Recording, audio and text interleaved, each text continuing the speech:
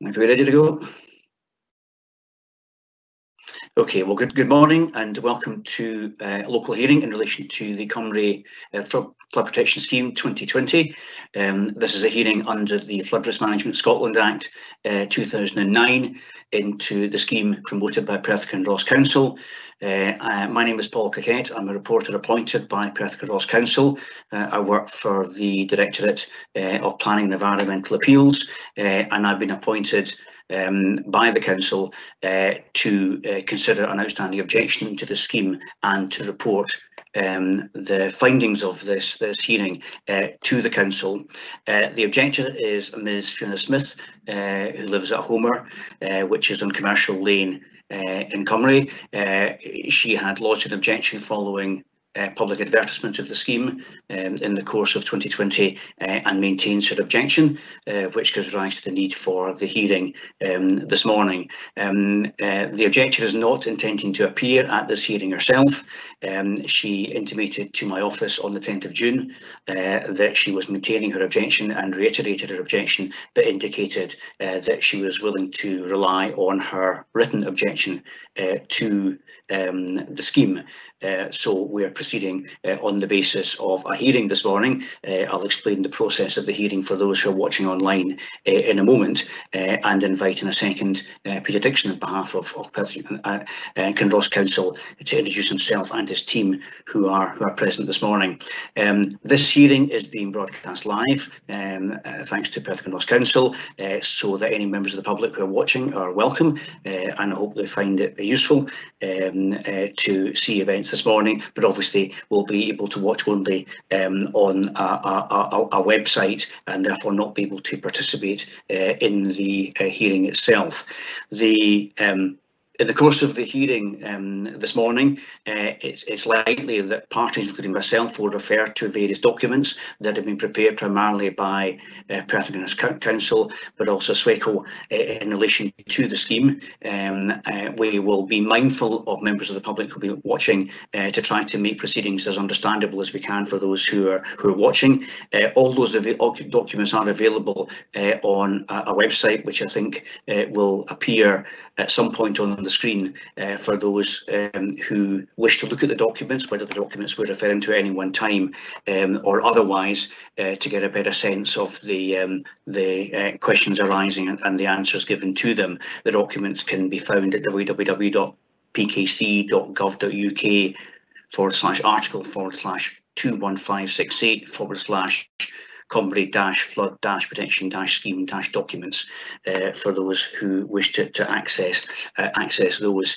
The process this morning and the procedure that we're proceeding by is by way of a public hearing, which has been done obviously virtually because of COVID restrictions. It's not a public local inquiry, which would involve parties represented and being able to formally question and cross-examine witnesses for other parties to the inquiry, and make representations, often represented by lawyers, but not necessarily. That's not the process for this morning. A hearing is intended as a more focused discussion, which I, the reporter, will lead questions and will ask various questions that have come to my mind arising from the documents that have been lodged by parties in relation to the scheme and in relation to the objections made by the objector. Had she been here, any questions she might have had would have been channeled through myself as part of that hearing process. I've read all the papers that have been provided, including all the letters to the objector, and considered her initial objection, 18th March last year, and a series of emails email exchanges with the council in the period after that. And as I say, most recently, the objector wrote to this office on 10th of June, reiterating her objection, and I've had regard to that document as well. I paid a visit to the site. I went to look at the site on the 22nd of May to familiarise myself rather more closely with the proposals under the scheme. Perth and Ross Council have lodged a statement of case and a scheme justification in relation to the scheme documents that can be seen under the reference that I gave earlier on, and our representative this morning, I think, being their team leader this morning, Speed Addiction.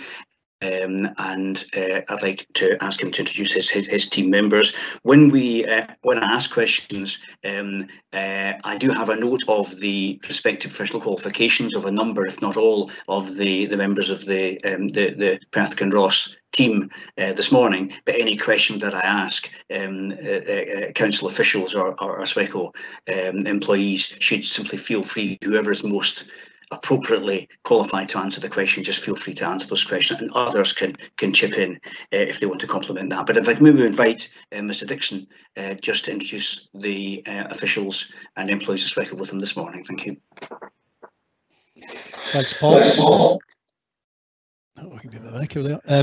Morning, everyone. I'm Peter Dixon. I'm the senior engineer with Perth and Cross Council's flooding team. Now on the call this morning, we've also got Craig McQueen, who's an engineer with our team, and Elliot Williamson, who's technician with our team. And obviously in the development of the Comrie flood scheme, we've been working with SWECO, who are providing the council with the technical advice in the scheme. From SWECO, we've got Ian Goldie, who's a director with their highways division in Scotland and Ireland.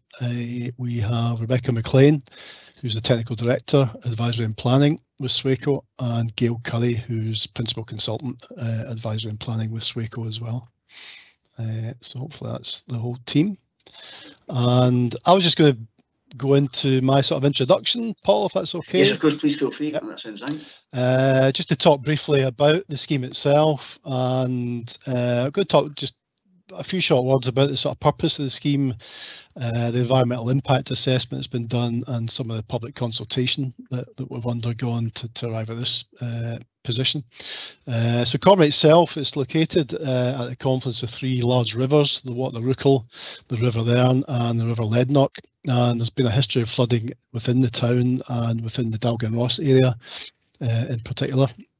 The last significant flood in the town was back in 2012, when we had two large separate flood events. The first in August that year affected approximately 60 properties, and the second flood in November of that year affected approximately 150 properties. So the local community has therefore been badly affected by flooding in the past. Now the council at that time, we went and implemented some emergency flood protection works on the Rookel. However, the wider flood risk from the River Erne and the River Leadnock still remains, as does the combined flood risk from all three rivers in the area. We've carried out extensive flood study work and hydraulic modelling work, and this has been used to investigate the potential options for managing that identified flood risk in the area, and to consider the various technical, environmental and economic issues involved in implementing a flood scheme. So that work has confirmed that a flood scheme is feasible and has resulted in in proposals for flood defence walls and embankments in the area, and those form the scheme that the council published. The scheme is intended to protect 189 properties, has a benefit cost ratio of 1.38, and will also deliver various environmental benefits. The scheme itself forms a key part of the published TAE flood risk management strategy and local flood risk management plan. The scheme is located within a potentially vulnerable area designated due to flood risk, and it's included in the national priority list of flood schemes, and funding is in place. And full council took a preliminary decision to confirm the proposed scheme without modification on 24th of June 2020 last year. In terms of the EIA work, scheme is subject to environmental impact assessment, and an EIA report has been published. The EIA undertaken for the scheme provides an assessment of all potential construction and operational impacts which may result due to the proposed scheme, and adequately assesses the effects these may have on the environment. We've got appropriate mitigation measures embedded into the design solution, so that any negative effects are reduced, managed or minimised as far as possible.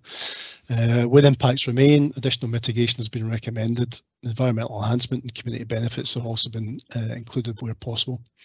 And just to sort of finalise a few words about the consultation process that we've undergone, that's been fairly extensive. Consultation carried out on the proposed scheme, with the matter before us today being the only outstanding objection. various consultation activities have taken place. Individual meetings and discussions have been held with interest groups and landowners. A dedicated web page was set up some time ago, and community newsletters were issued at key stages during the project to the community.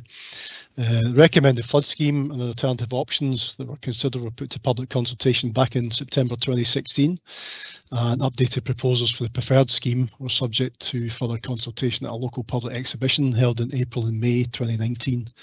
The Council subsequently published a Q&A document after the 2016 consultation that went out in December 16 that year, and a public consultation report following the main exhibition was published in November 2019. Details from all these consultation events can still be viewed on the Council's website. The proposals were amended to address most of the concerns raised by the community during the publication, prior to the publication of the notices for the flood scheme on 28 February 2020 under the Flood Risk Management Scotland Act.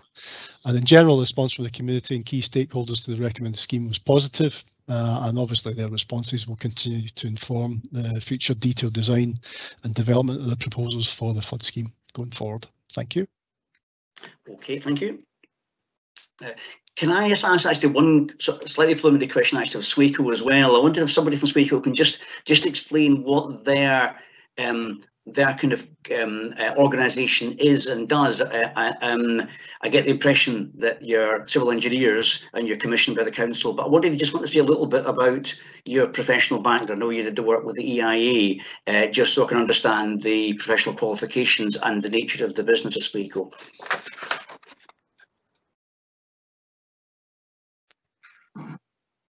Sorry. Yeah, sorry, I can pick that up if that's okay. Excellent, thank you.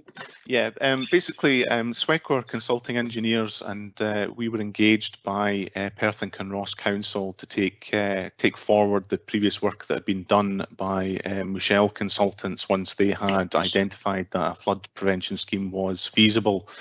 So we then proceeded to do further work to look at what we call an outline design for the scheme to effectively put those feasibility proposals into a workable scheme, although not fully detailed design level of detail.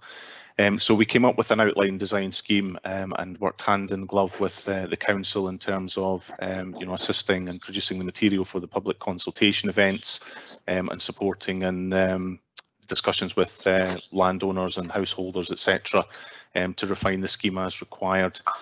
So we got to the final outline design, and at that stage, Becky and Gail, who are on the call today, undertook the environmental impact assessment on the scheme to examine the scheme's impact on the surrounding areas and the environment and the landscape, etc. And from that point, we produced the various documents, the various engineering documents to support the submission for the flood protection order, the environmental impact assessment being one of them. Does that answer your? Yeah, that's fine. Thank you. That's all great. Thank you. Okay. Thank you for that. I want to just ask, I think this might be addressed to Mr. Dixon, just a couple of sort of dates questions, just to double check my understanding of the chronology in this. This matter is proceeding to a hearing because I think under the legislation, the scheme with an objection is referred to Scottish ministers who consider whether to go through the holding a full public inquiry. I wonder if you just confirm the date in which ministers decided not to proceed with the full PLI, which therefore led to this this hearing. If you have that information right now, fine. But if you have to come back to me on that, that'd be fine as well. But if you just confirm the date the ministers intimated to the council that they were not requiring this to go by to a hearing, to a PLI rather. Yeah, well, I think we got confirmation of that back in the autumn. Now I don't have the precise date to hand. I'm hoping maybe Craig McQueen can help me out. I think the final email from Scottish Government came through. I think it was 18th of January. As the date. That's okay. So yeah. I'll take that as the date there just now. You don't have to confirm, but if at the end of the day your memory has misremembered that slightly, you can let me know. But I'll take that as the date for the purposes of my report, which is fine. The second date question is I'd noted what Peter Dixon was saying about the 24th of June 2020 as the date, I think, of the adoption on a preliminary basis subject to this, and I'd seen also a report to a committee in 2017. Was there a date at which the full council effectively adopted or decided to proceed with the scheme? Was that the 2017 date, or was there a committee consideration between 2017 and then after all the work had been done, the decision of June 2020 to proceed? Again, it's just the date of that if you happen to know it. Yeah, I think the formal preliminary decision taken by full council, Paul, was 24th of June 2020 last year. Yes. So that was what led to the current process that we're in. The 2017 report was just a previous kind of update that we did to committee following the sort of end of the feasibility phase and the public consultation on that, which I think the decision taken at that point was about the type of scheme that we would be promoting. So it wasn't about, flood storage areas or reservoirs. It was about a scheme within Comrie, looking at walls and embankments, basically. That was the decision taken at that point. No, that's helpful. And the third question, if you happen to know, I know there was 2 objections at one point, the second of which was withdrawn. Do you know what the date of withdrawal of the second objection was? I'm going to have to ask Craig again if you can fill me out on that one. 27th of March. That sounds This, right, 2021. Fantastic. Okay, that's very helpful. Thank you for that. Okay, moving on to the consultation. You mentioned a little bit about the consultation issues in relation to that. The first is just a factual one from my understanding. I see with the scheme details in the website, there was a full report and a short report on the consultation that was undertaken. In the full report, that sets out obviously all the objections. It looks to me, Mr. Dixon, that the objectors' issues in that relation, she's treated as objector number 42, which is on page 55 of that document. I wonder if, again, you don't have to do it right now, you can come back in the course of the hearing later on. If you just maybe confirm to me if that is indeed the response to that objector, and if not, just to confirm that, just so I can link up where on that document the objection from Fiona Smith is for that full question. Sorry, Paul, if I can just jump in there. I think that my understanding of that report is that was all those objections, those numbered objections you see at the back of that report, although they're not technically objections, they were based on comment forms from the public consultation events. Yes. And I don't think Miss Smith attended the public consultation event or submitted a form at that time. So that must be a separate. It must look similar, but it will be a separate person. I can confirm who that is for you.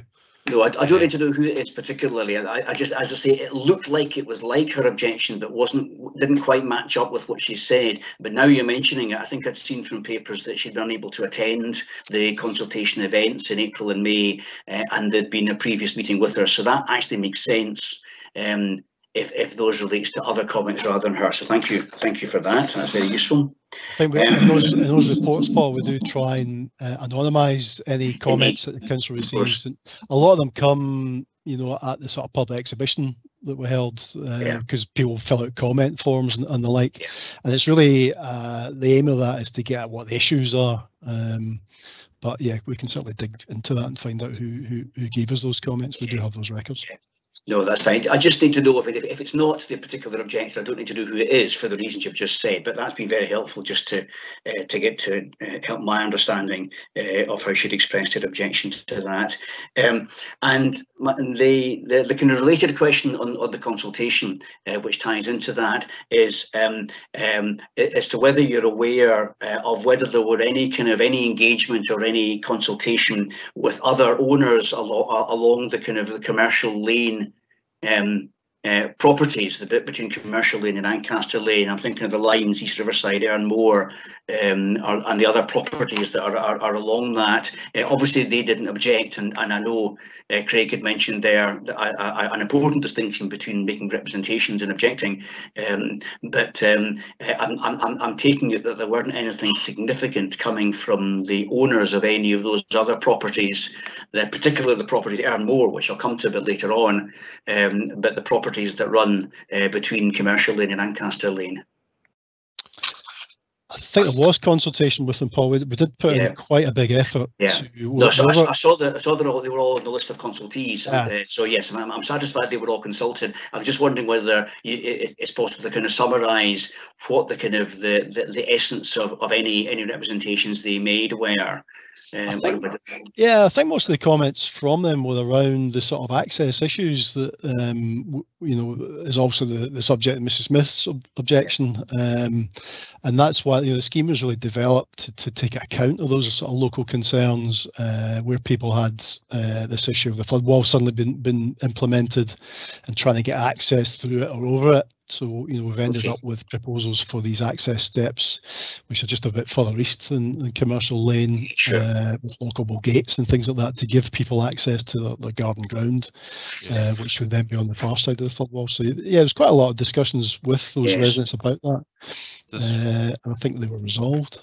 Yeah, there's been quite a lot of individual meetings, as you can imagine, Paul, with landowners along that stretch. So the owners at Ernmore, for instance, they at one point had a motorhome which they had a certain parking area set aside for.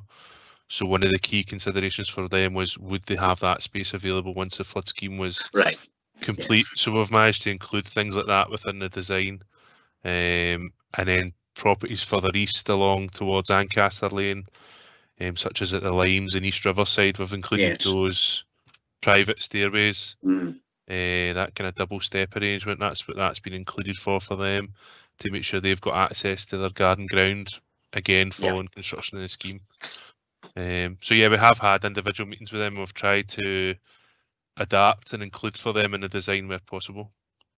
Okay, that's helpful. I mean, the reason I was asking that, we'll come to the title situation in a minute. But the reason I was asking that is I saw on the full report on the consultation that we've referred to already, there was a reference to some of the issues being quite tricky and quite troublesome, and a matter of local concern in the area more generally. It was a reference to complexity of title issues, but also a bit of the general complexity was arising there because of the need to accommodate the different concerns of different residents there. So that's helpful.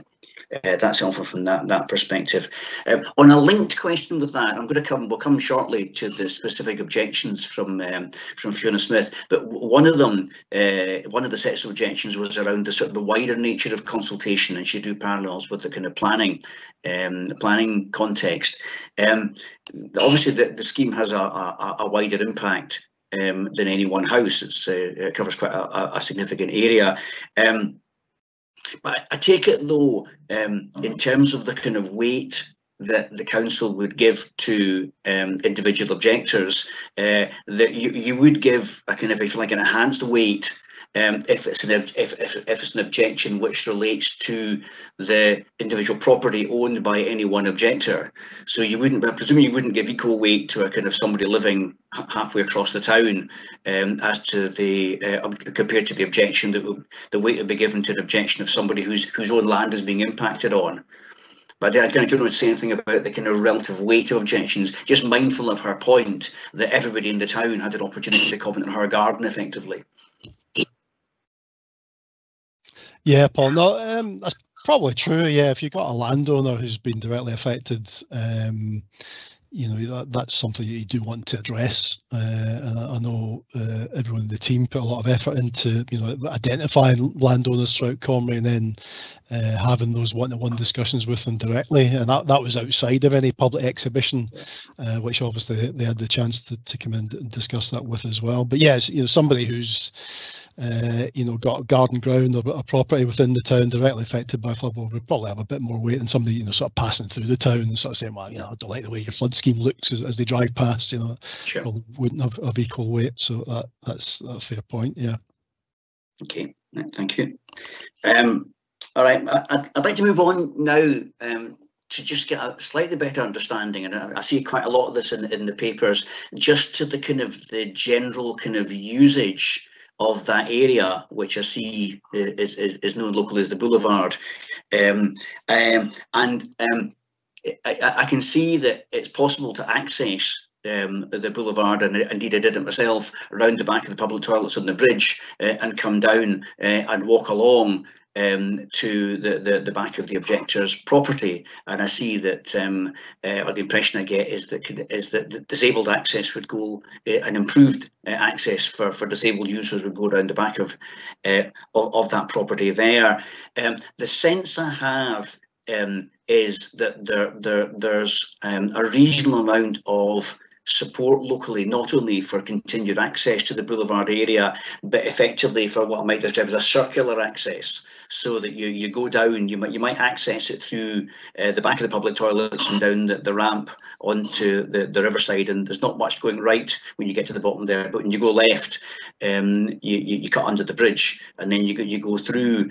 So I wonder if you say something about what the the public feeling was, or the consultation feeling was, for access to the boulevard, and in particular the arguments in favour of having that circular access, the ability to go in at one end and come out the other effectively. Yeah.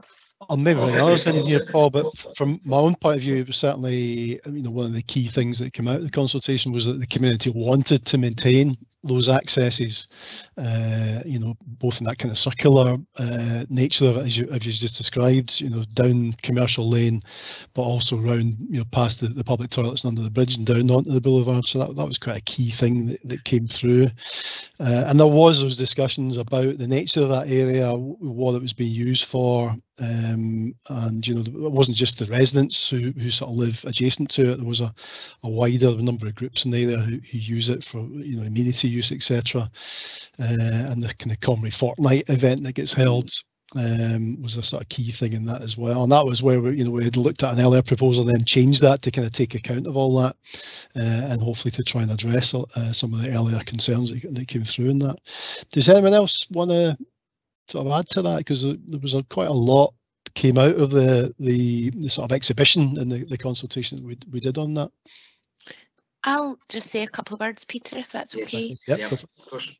I think when you look at the design progression for the Comrie flood protection scheme, you can see that there's been various different iterations, and I have to say the majority of those have been due to the consultation, whether that's the one-to-one meetings or the wider public consultation events that we've held. So I think, like Peter said, in one of the earlier designs, we had ramps at this current access point, but actually the feedback from the local community was that the roads to the north of there weren't suitable for wheelchair users, and they'd prefer them to be stepped access. The kind of access that you can see just now, and I'm sure you saw that, Paul, when you were there, there is no pass. Sure. Just now, really, it's just, it's open grass, but you can see the kind of main route of traffic through the kind of worn away area. Yeah. So there will be an improvement to that. But I think that's the critical part, that the design has very much been, we've tried to develop it based on the feedback that we received from the landowners, but also the wider community who use that boulevard for Comrie fortnight and general well-being, etc. Okay, that's helpful. I don't know if it's possible to give me a kind of reference to which paragraph or which section in the full consultation report that's with the scheme papers that deals with that general issue of support for access to the boulevard. I found some references to the point that was made there about the ramps and the concerns that led to the removal from the scheme. But if you give me a reference to where it's stated in that report, then that would be useful, just as to where that kind of support for the circular route and the access across the pathway, the network of pathway, that would be useful as well. I think when we were reviewing everything late last week, I remember there being a section in there, so we'll come back to you with the numbers. Yeah, if you come back with the numbers, that'd be really helpful, actually, just to reference that. I think is it section 3.1.1 talks about the issues with ramps, etc. Paul, and I don't have to hand. There must be other bits where you know, the general access to the boulevard was sort of raised. I think you're going through my same thought process. I found 3.1.1 about the ramps as well, and I was looking around for the bit that just set out. I mean, I think it is there, and I've seen other documents that kind of support that. But if you have a reference there, that will be very very useful. And I presume that just at that kind of general level of the circular access and the support that describes, that in essence is the answer to the question as to whether one access, i.e. under the bridge, is insufficient. There needs to be a second one. There might be questions of where it is, we'll come to in a moment, but presumably that's the answer to the question that one access is insufficient. Just one of the things to mention about the circular access as well, Paul, is that you'll notice in the design, Becky mentioned this kind of lone area of grass and the proposal to improve that. So the plan is to surface that. And one of the reasons to do that is one, yes, to improve the surface course and the surface treatment for wheelchair users and people with buggies and all the rest of it. But the other reason for doing it is to encourage people towards the steps. What actually happens at the moment is some people come down under the bridges you've described and continue to walk along the riverbank. But what they're actually doing there is they're going through private garden ground. So while we can't stop that completely, if we put a proper surface path in and direct that to a stepped access, hopefully that's where people are going to be encouraged to go, and they'll go back onto the lanes and back into the kind of public areas rather than through private gardens in the future. Okay, no, that's helpful too. Thank you. Okay, that's useful. And I mentioned a moment ago about the kind of the question as to where that access at the kind of foot of Commercial Lane or towards Ancaster Lane is going to be. And I wonder, I think this is a question probably for Peter Dixon. I've noticed that in one of the emails to the objector,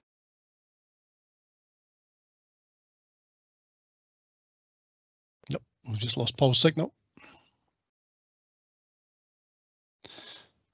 Sorry, Paul, you've paused. Maybe just Wi-Fi. We'll give you a second or two.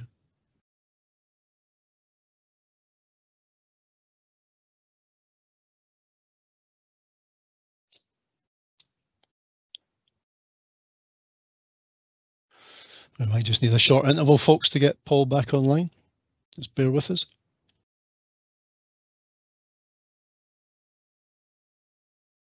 Oh, I'm getting a message from IT saying Paul's connection might have gone.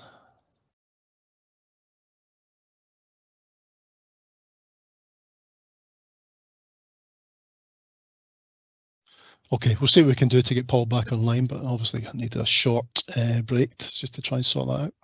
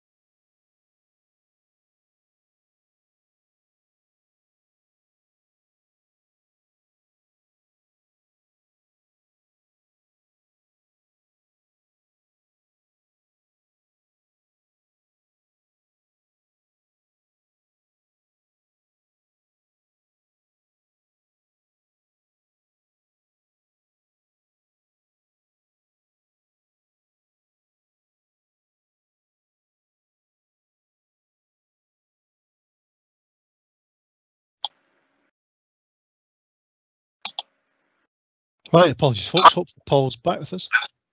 Back with you. I lost you there. I presume it was just me who disappeared.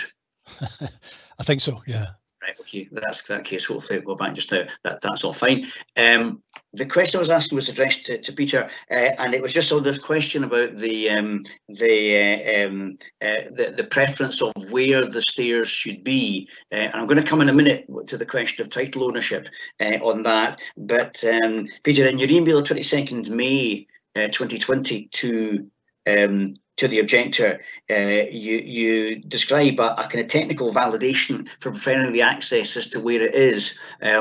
I don't know if you could just summarise what that technical validation is. There may be others who may be able to help you with that as well, just so I can understand what the reason for the preference. If the case is made that there needs to be circular access, the question obviously is where the access should be, and the issue, I guess, is whether you need two stair accesses in such close proximity. But specifically on your email of 22nd May, I wonder if you just summarise the technical validation that was the underpinning that.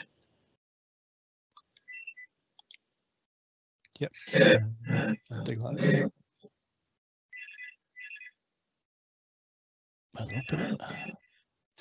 Yeah, I think Swaco really provided us with a sort of technical note looking at the issues and how we'd arrived at the design that had been developed, and I think it really came down. We kind of touched on some of the issues already, but it was the consultation that had been undertaken. So we'd mentioned discussions with other groups, so that included the Council's Green Space team, an access officer, non-statutory consultees, including Scotways, local community council, and other local recreation and sporting groups, and all those comments and information that we'd got from them were fed into the design process, and that helped identify the area in terms of its access and sort of public amenity, the sort of status that it had. And that sort of concluded that the access to the riverside and the amenity value was obviously important to the community, and that maintaining that access to the riverside was really a sort of key factor in the design. Yeah. Okay. Yeah. And it was also, I'll try to just read this quickly, Paul, but I think the fact that there were existing accesses there, so I'll just let you in a second, Becky. There were those existing accesses there, which we just felt we really had to maintain, rather than, obviously if you're building a flood wall there, there's the potential that you could be extinguishing those accesses. So it was very much felt that given the amenity benefits, etc., and existing accesses that were already in place, that we should really maintain those.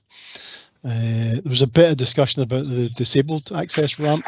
And obviously that was deleted, and the disabled access was provided from under the bridge further west. One of the key reasons in that, I think, was that commercial lane itself is private, and the condition of the surface in there, etc., wasn't great for wheelchair users, etc. So it was felt that we could provide a better access from the sort of west, as you see, around the public toilets and under the bridge. I think that was the main reason. Becky can maybe help me out here, because I'm trying to paraphrase this technical note. I think that covers most of what I was going to say. I think, Paul, one of your questions was about having two gates and perhaps one of them being lockable, and that's because that is private ground. Sure.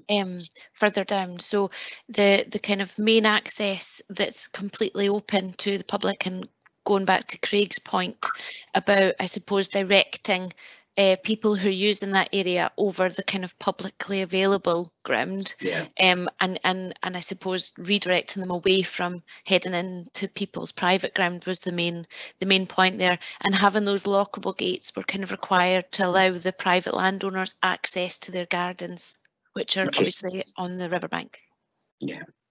Yeah, okay. I mean that's very helpful. I mean, I found the response to my request of 9th of June for further information from all parties very useful. That was Peter's note of 17th of June. And that was useful both because it set out what the respective title position was, but also set out the area of land both to the east and west of the bridge that's the public amenity space that is maintained. And certainly from what I observed when I went to see the site, it looks like it looked as if there were kind of picnic tables and they were actually being used the day that I was there, that were behind Erne Moor, and so that was useful. Just to kind of see what is the area. Now, the impression I got in particular from that note is the land to the rear, certainly of Erne Moor, is privately owned, but is regarded as public amenity space. And the land as you go further east, which is the land of a Homer, then onto the neighbouring land, and then beyond that to the rear of Erneside Cottage, the Lines, East Riverside and Newcroft, they're all privately owned, the impression I get, down from the kind of the rear crossing, the east and the west running bit of commercial lane right the way down to the river. And so the sense there was that, I don't know how often they're in practice used by members of the public, but they're privately owned bits of land. I did see when I was there, they're not fenced off, but they're sometimes delineated. Bits of it are delineated as area of land. I mean, presumably the majority of public use just now is on the amenity area that's on the plan that Peter's note sent, the amenity open space recognised, I think, in the local development plan. Most of the public access that there presumably is on those areas, as opposed to the rear of the buildings further to the east. I believe so, and I think when we were looking at the design, it was to try and make sure we didn't encourage people to start going into that private land. Yeah. Okay, now that's useful. Do you happen to know how long that amenity ground that's described in the note that Peter sent on 17th of June, how long that has effectively been used kind of as amenity land and kind of publicly by the general population of Comrie?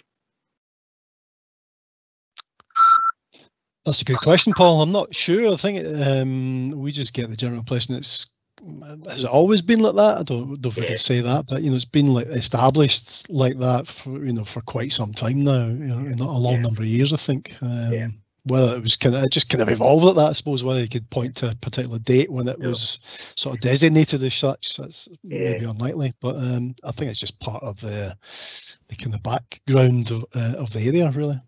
Yeah, I mean, I suspect that's probably right. I mean, it looks from sort of walking around the area as if that, formally or informally, that's been an area used by residents for some considerable time. But I was just interested if you happen to know if it's kind of, it's obviously, it doesn't look as though it's very recent that started, but whether it's something that's existed for 20 years, 40 years, or time immemorial, effectively. But it sounds, just the sort of layout of it suggests it's been the case for some considerable time. But obviously, that's not something you might necessarily know as a matter of kind of history, unless any of you come from the town, I guess. Paul, we might struggle to point to an exact date when it became like that. But, yeah, that's all fine. Okay, that's useful.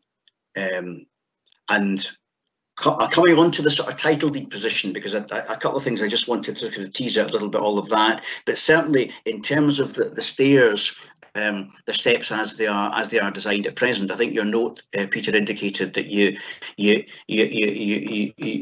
position, the council position, is that the stairs, plus also effectively the kind of space at the bottom of each stairs are needed to get onto them. They're all located certainly on the amenity or public space that your map shows. It looks reasonably clear from the map that you sent attached to the document on the 17th of June. The shape of it doesn't exactly match up with title deeds, it doesn't look like, but it looks as if the stairs are completely in the kind of amenity area that's there. I think that's very much the kind of position of the council, and that's why they're located at that particular site. The reason I was asking those very specific questions, both of you and of the objector, is that one of the things I was kind of puzzling over was a kind of toing and froing between the objector and council officials as to whether the stairs, that space at the bottom, and therefore the configuration of the wall at the east side of those stairs intrude on Fiona Smith's land or not? She says it doesn't. She says it does intrude, and I think your note that says that it doesn't. So I was just wanting to explore that a little bit, just to get a better understanding. Obviously, you know, I haven't received a reply from her in relation to that issue before today, but I've seen your note that indicates the position as far as the council is concerned. The question, I guess, and the reason that was in my mind in all of this is in your note, Peter, of the 17th of June, I think what you indicate as the title ownership position of a Homer, I think matches up pretty exactly with the title deed that is with the papers and has been seen by me for that property. But you indicate that to the west, the property is owned by Aaron Moore.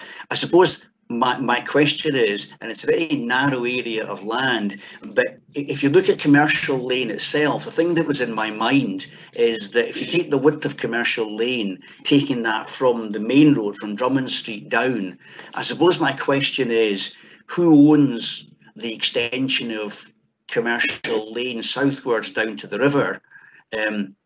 I think you've indicated that the view of the council is that you take the rear edge line of Commercial Lane. The reason I was asking the question is you've indicated already it was a privately owned lane, and what I wasn't sure, if this was where the objective was coming from, as to whether she claims an ownership, if you like, of an extension of part of the lane, or whether in fact the whole lane and the extension of it is owned by Aaron Moore. And that becomes important, because actually if you take the extension of Commercial Lane all the way down to the river, that does just slice a little bit. I think it's not the stairs, but the bit at the foot of the stairs effectively.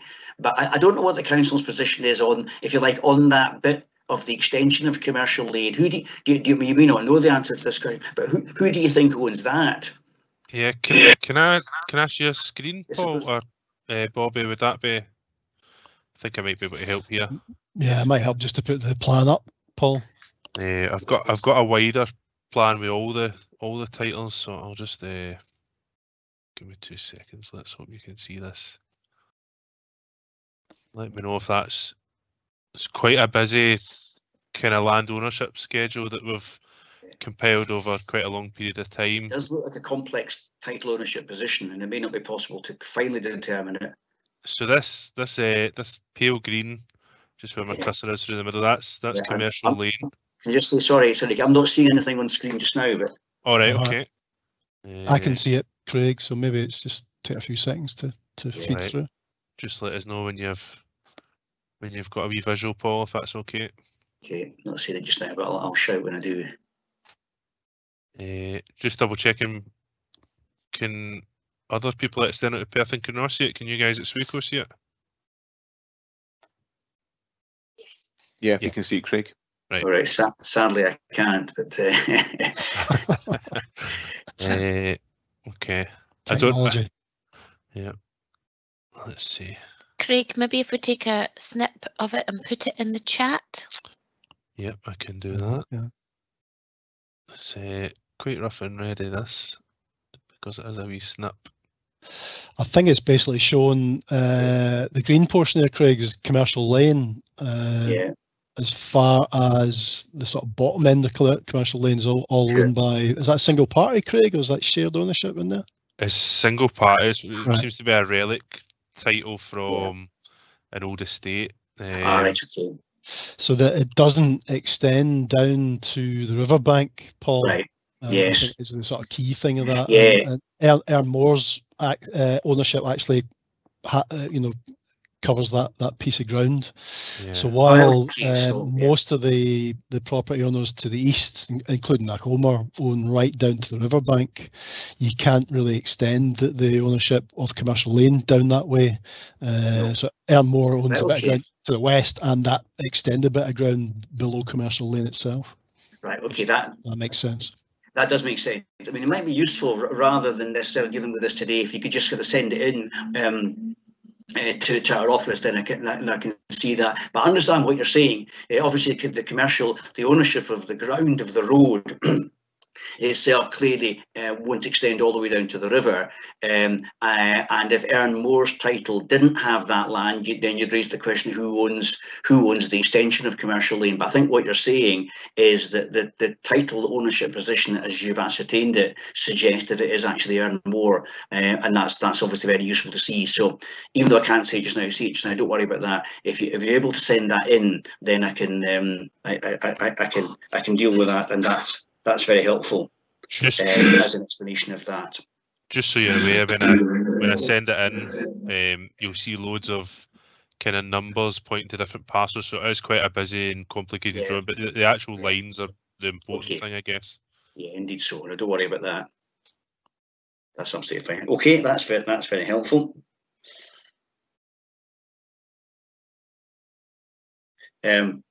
And presumably, I mean, that may be the answer to the question about land ownership position.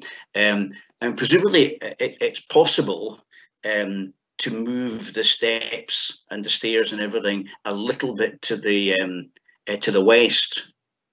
Presumably, it's logistically possible, but I'm conscious, of course, by doing that, that creates a different impact on the owner of Ernmore, who, of course, hasn't been consulted about that possibility. But I take it it's technically possible to do that if there had been a difficulty, so long as the rights of the owners of Ernmore are protected in doing that. That may be a Swaco question.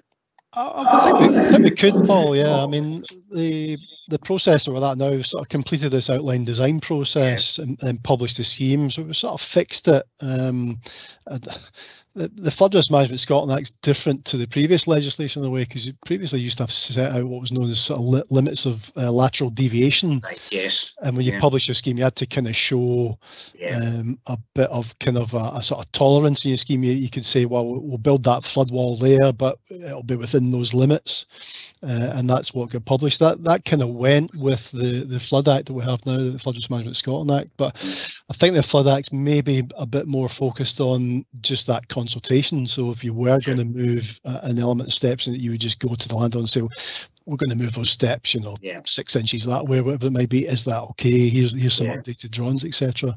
And you can then have those individual agreements with those owners. So, we'll publish the scheme now, and hopefully things are more or less fixed. But we'd like to think there's still a bit of leeway to make those kind of adjustments. And what we often find is that as we move into the detailed design process, the engineers are designing things and looking at things and saying that wall's got to be a bit thicker than we allowed for at the design stage. That might be slightly higher, that might be slightly lower, and there's a lot of little adjustments and things.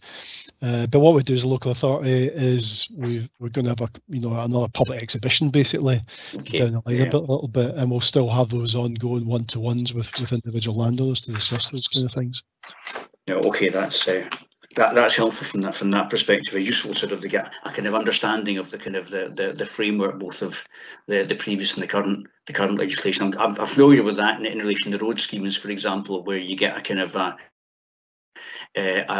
set of preference, and as you say, a sort of limits of deviation within which you can accommodate things. So that's kind of useful. But certainly, if that were contemplated, it's obviously important that, as you've said already, that there's proper consultation with the owners of Ernmore. It may only be a few inches, but it's something that would have a different impact, and they've not objected on what they saw, and not on what they've not seen. So that's useful. I think, Paul, just saying as well, because the EIA has assessed the impacts of the design as it stands, there'd probably have to be a bit of a technical note as well, just to confirm that any changes wouldn't result in any significant change to the conclusions of the EIA. That's useful. Yeah. Okay, right. Thank you. Okay, thanks for all of that. Now, moving on back to the kind of the question of access. I'm thinking here specifically of the access, although she's not made the point of the objector's property itself.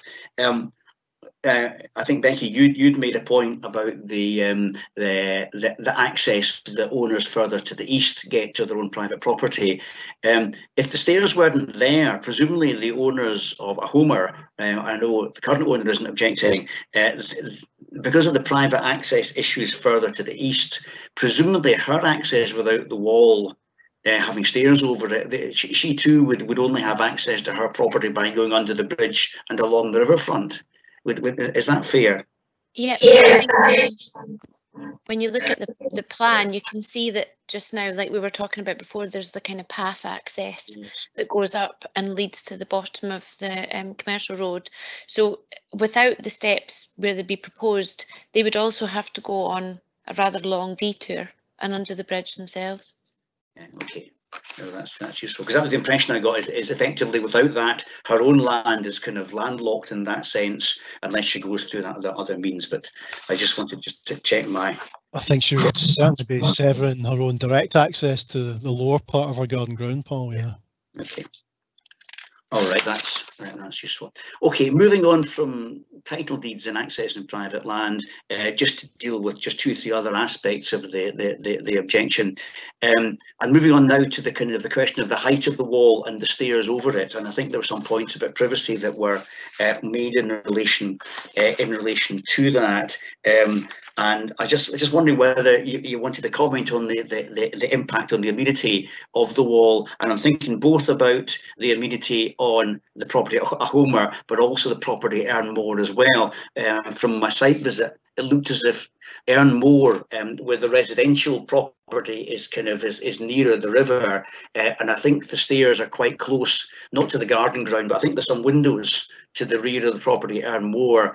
And I just wondered if there's anything you wanted to comment about the kind of the fact that somebody would be maybe only fleetingly, but climbing stairs in order to get over, or steps to get over that, and therefore have a kind of a greater ability to see into garden grounds, both at Homer and Ernmore. What was the council's view on those issues? You maybe touched on some of it already, Paul, and that if people are doing the kind of up and over with the steps, it's kind of fleeting, and I'm not going to linger really, because it's just viewed as being that access to get you down Commercial Lane and onto the boulevard. So we didn't feel it was too much of a concern. And we did run this past planning again, and the council's planner came back to that. I think it's been his view is reflected in some of the correspondence we sent to Ms Smith, that in terms of that issue and in terms of the sort of planning issues around it, they wouldn't see that as being a reason for refusal, and that could be adequately dealt with by design, and that there could be potential ways of screening any sort of overlooking purely by design. Yeah, okay.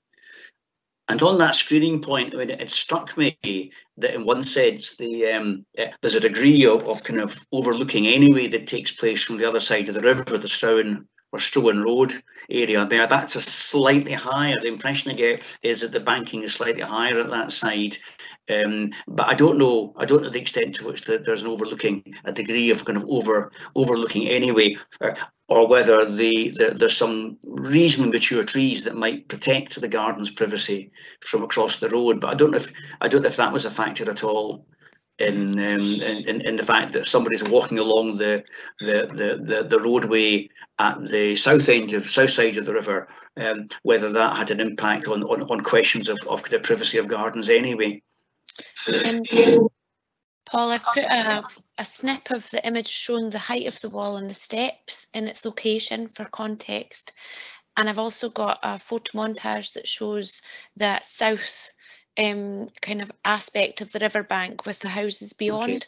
So I'll include that in the chat as well. These are all within the LVIA chapter of the EIA, if anyone's looking to go and find them on the planning portal. Okay, that's helpful. And just going on now to there was a range of issues in connection with suggested antisocial behaviour of various various nature. And I just wondered whether you wanted to say anything about the kind of the council's response. I know this is recorded in the documents already, what the council's view on the concerns that were raised by the objector about the risk of enhanced antisocial behaviour because of the proposals at this site. Yeah, thanks, Paul.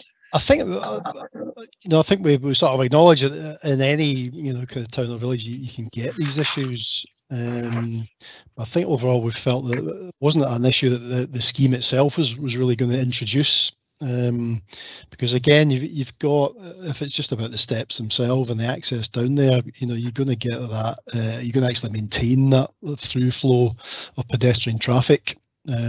Which in terms of antisocial behaviour, etc., might actually discourage that. And you could make the other argument that if you extinguish that access and you didn't put the steps in, you could create a little kind of cubby hole for people to hang about and kind of loiter. But by keeping the access open, it's going to discourage that in a way, I think.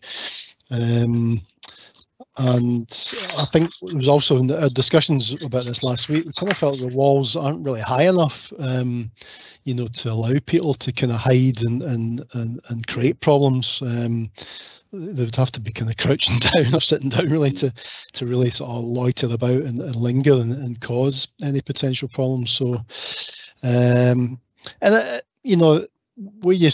where somebody's objecting to a flood scheme on the grounds of sort of antisocial behaviour, flood schemes aren't, we're here to try and manage the risk of flooding to community.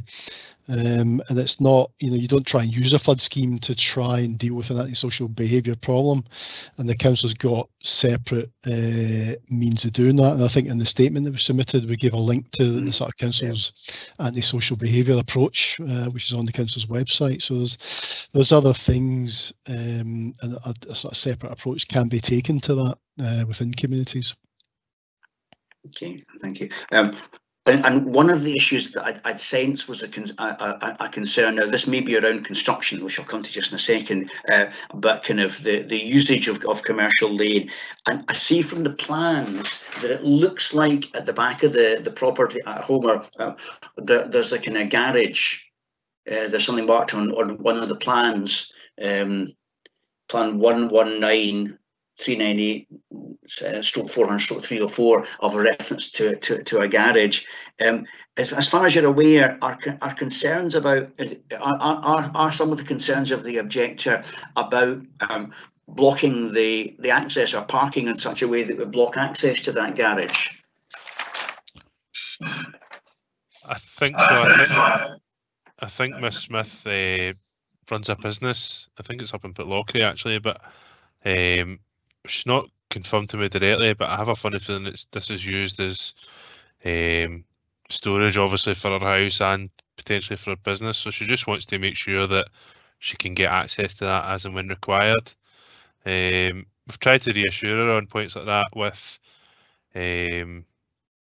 talking about during the construction phase about how we'll manage parking and vehicle movements, and all that will be quite tightly controlled by a construction environmental management plan, which the contractor will develop in liaison with ourselves, SWECO, the planning department, and various other parties, and that all needs to be agreed before they break ground.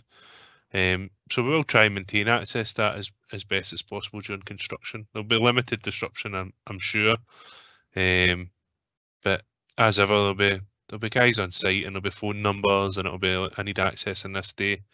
We can certainly sort things like that.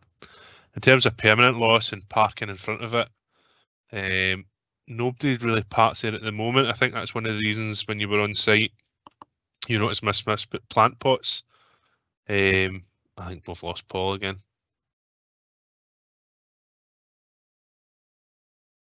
Yeah, Paul's away. Hold that thought, Craig, for now.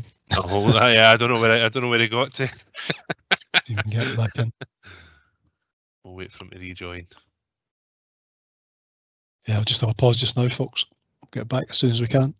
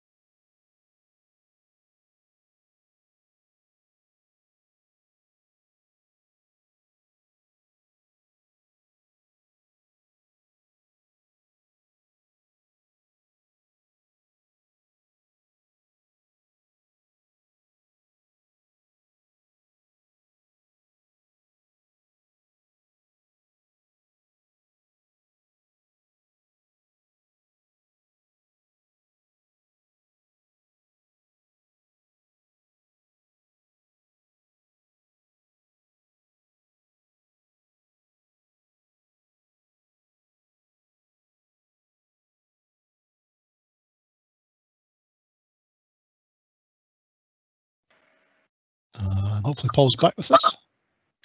Hi, Paul. I seem to be as for that. Yes, technology. Yes. But, I think I lost you when Craig was just finalising his answer. I think about the access to the garage. Yeah, I'm not sure where we got to, Paul, but I was just saying that there's likely going to be some temporary disruption, certainly with access to the garage, but we'll be able to manage that once we get to site. And from a permanent point of view, we're saying Miss Smith has got plant pots at the moment at the boundary of her. Right, oh, I see, right, okay. And I think that's partly to do with parking. So obviously we'll have the proposal is to have a flood wall along there, so hopefully that acts as a bit more of a robust deterrent than the plant pots and stops people blocking the lane off. Okay, yeah.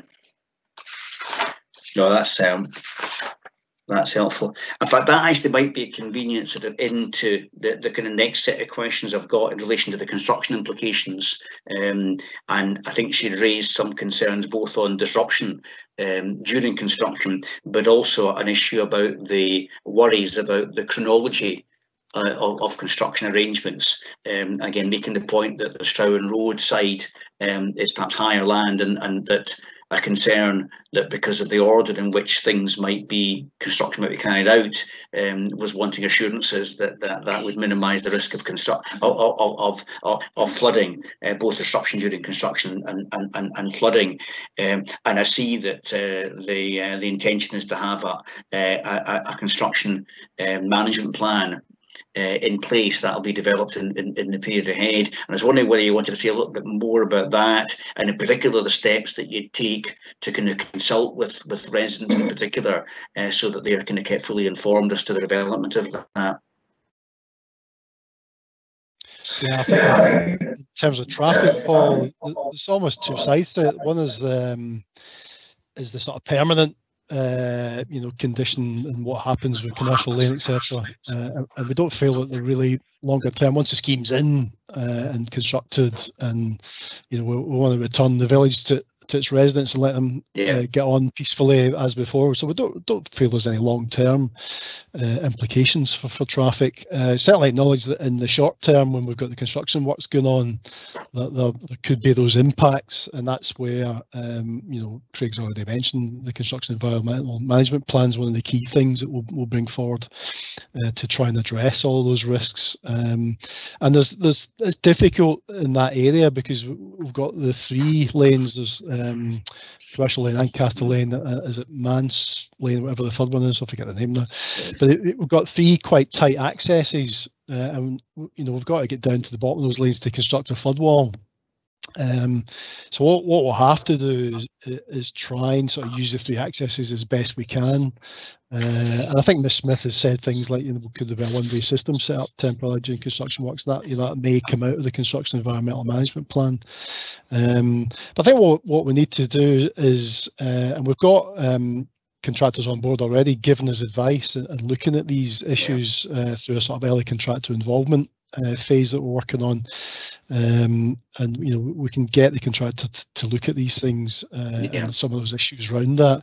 And what we'll do is start getting that plan together and then just go back to residents, as we already said. It might be on a one-to-one basis, but certainly we'll have a sort of other community drop-in events, as we call them, or public exhibition type events.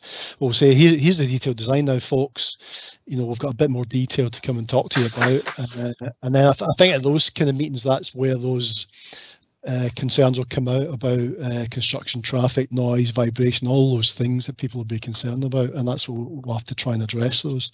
So there's certainly be further consultation with the community on that, Paul, before we break ground. That's helpful. Yeah. Peter, is it worth just saying as well that an outline construction environmental management plan was submitted with all of the various different EIA and flood order documents, so that took into account all of the mitigation that was recommended as part of the EIA. So the view was that that's almost a starter for 10, and then the appointed contractor will take that and kind of develop it and add the detail that we're talking about following that consultation. I think Paul, it's all worth noting as well in relation to the construction sequence and the chronology and the flood risk during that period. It's worth noting at the moment that that's very much at the forefront of both the contractor mind that Peter mentioned and also, you know, our team, particularly the flood modelers. So our flood modeler who done the flood modelling for this project has been working very closely with the contractor's planner and programmer to make sure that he understands the order, the specific order in which the scheme should be constructed to minimise that risk as far as possible. Yeah, that's very helpful. Thank you.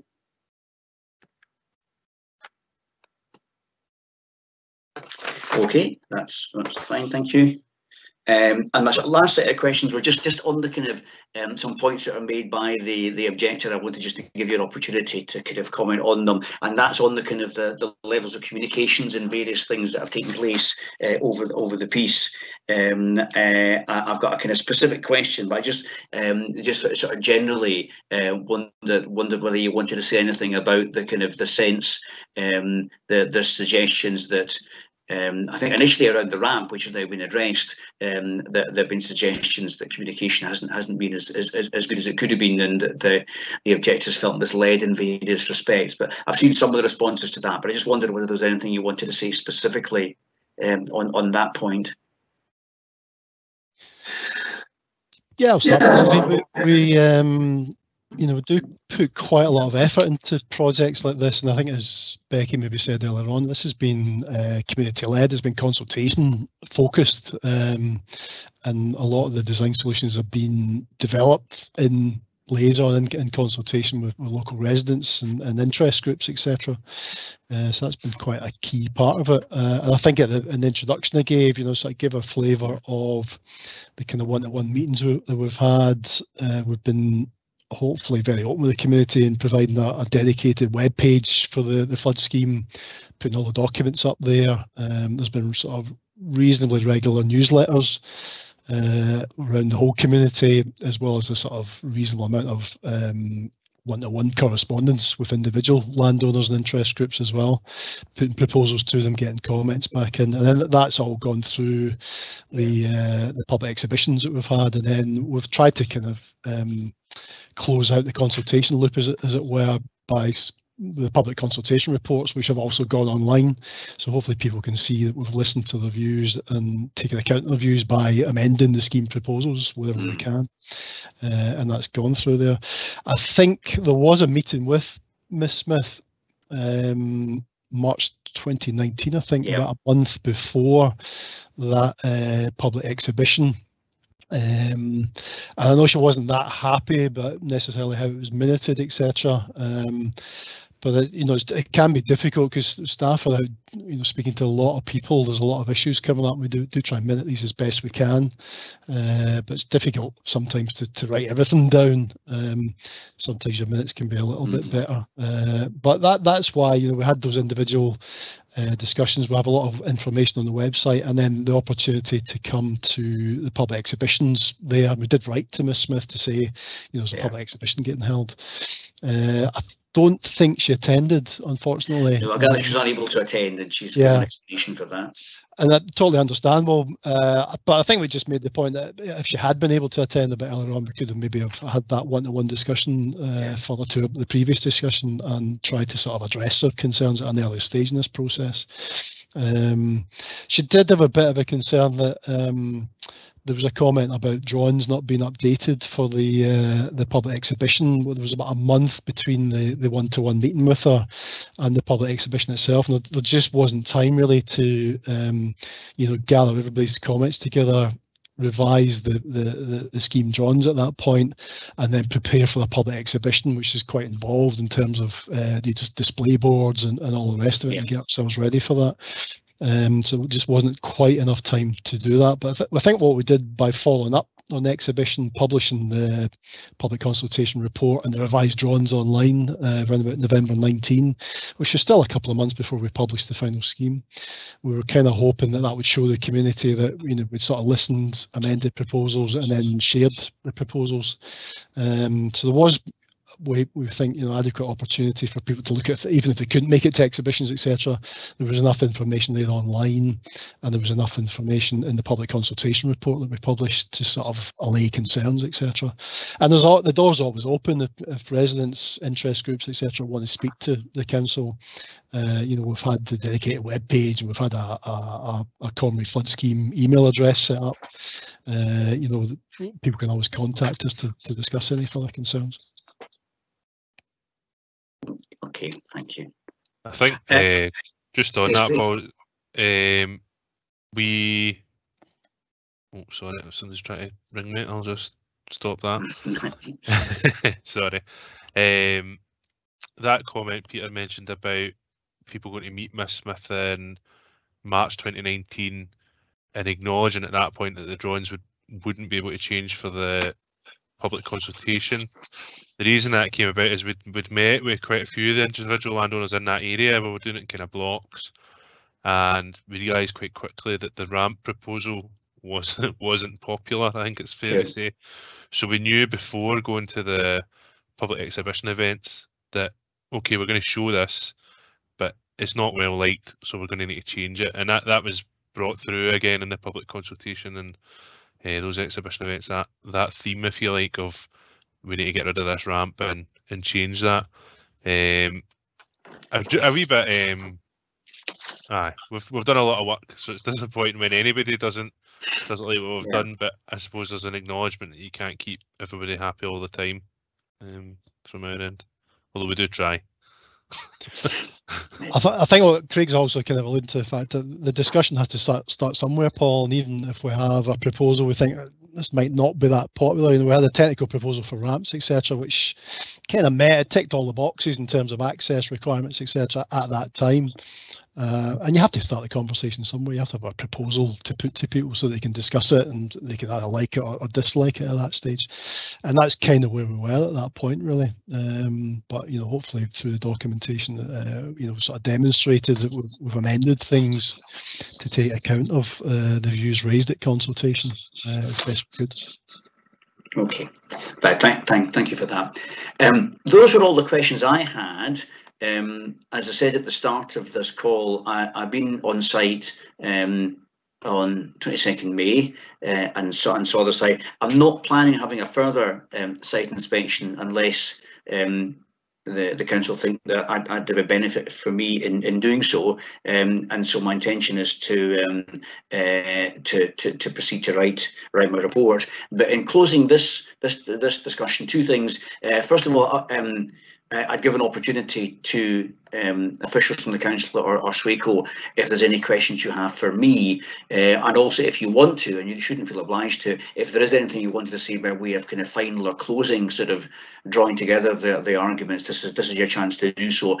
But as I say, if anybody has any questions for me, then now's the time to ask them, and I'll say a little bit about kind of in a bit more detail about next process from my perspective. I think maybe not a question, Paul, but just another further point to make.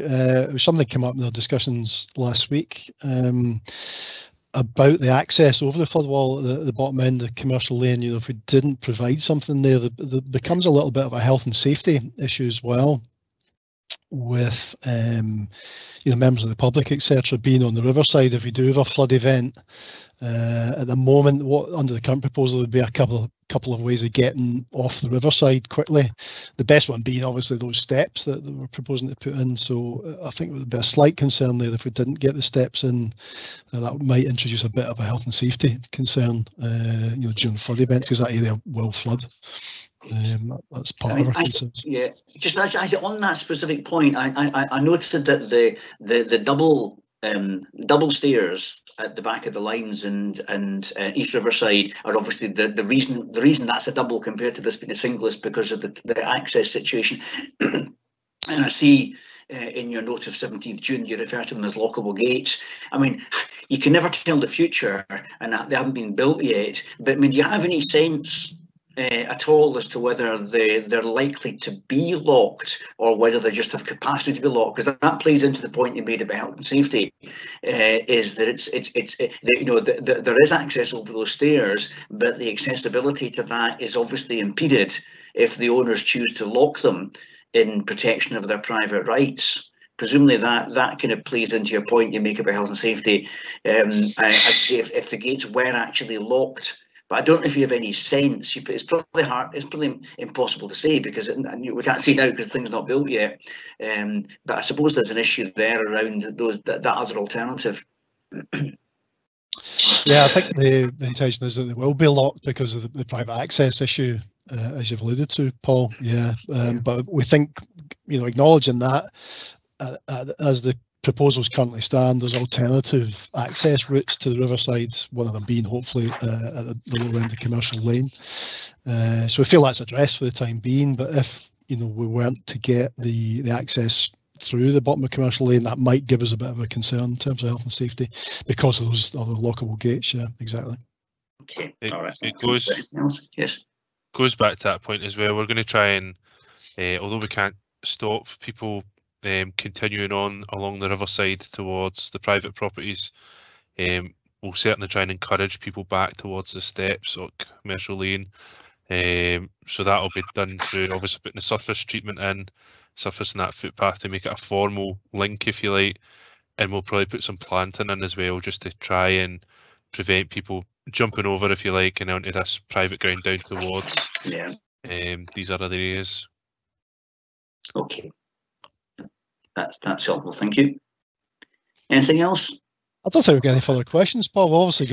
I've got some scribbles here, maybe 4 or 5 things, bits of further information whether I need to confirm to you or get over to you. So we'll beaver away and get that information. That's fine. If you do that as soon as you can, that'll be fine. That would assist me in doing report writing. And for anybody who is watching on the web stream, my next step is then to prepare a report for the council, and my recommendations will be either to confirm the scheme as it stands just now, or to confirm with modifications, or to diffuse to confirm the scheme, and that then goes, I think, to council at some point to consider whether the approach to their preliminary decision that was made in June of last year, whether they confirm that in light of the report that I'll be submitting, and my intention is to be submitting that report within the next 3 or 4 weeks, so that council can then consider it in a timescale that is helpful to that. So that's the sort of that's kind of the next steps from my perspective,